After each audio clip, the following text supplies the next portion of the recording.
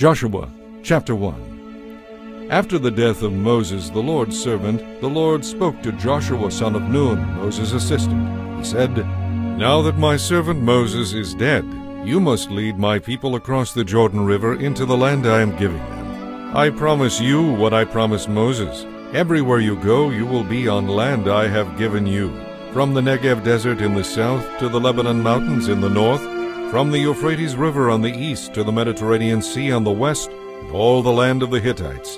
No one will be able to stand their ground against you as long as you live. For I will be with you as I was with Moses. I will not fail you or abandon you. Be strong and courageous, for you will lead my people to possess all the land I swore to give their ancestors. Be strong and very courageous. Obey all the laws Moses gave you. Do not turn away from them, and you will be successful in everything you do. Study this book of the law continually. Meditate on it day and night, so you may be sure to obey all that is written in it. Only then will you succeed. I command you, be strong and courageous. Do not be afraid or discouraged, for the Lord your God is with you wherever you go." Joshua then commanded the leaders of Israel, "Go through the camp and tell the people to get their provisions ready. In 3 days you will cross the Jordan River and take possession of the land the Lord your God has given you." Then Joshua called together the tribes of Reuben, Gad, and the half-tribe of Manasseh.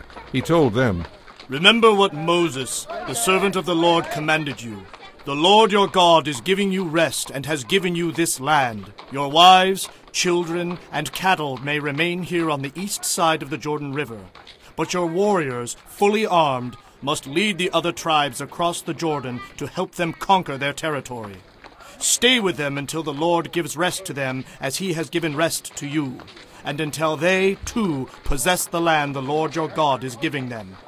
Only then may you settle here on the east side of the Jordan River in the land that Moses, the servant of the Lord, gave you." They answered Joshua, "We will do whatever you command us, and we will go wherever you send us. We will obey you just as we obeyed Moses. And may the Lord your God be with you as he was with Moses. Anyone who rebels against your word and does not obey your every command will be put to death. So be strong and courageous."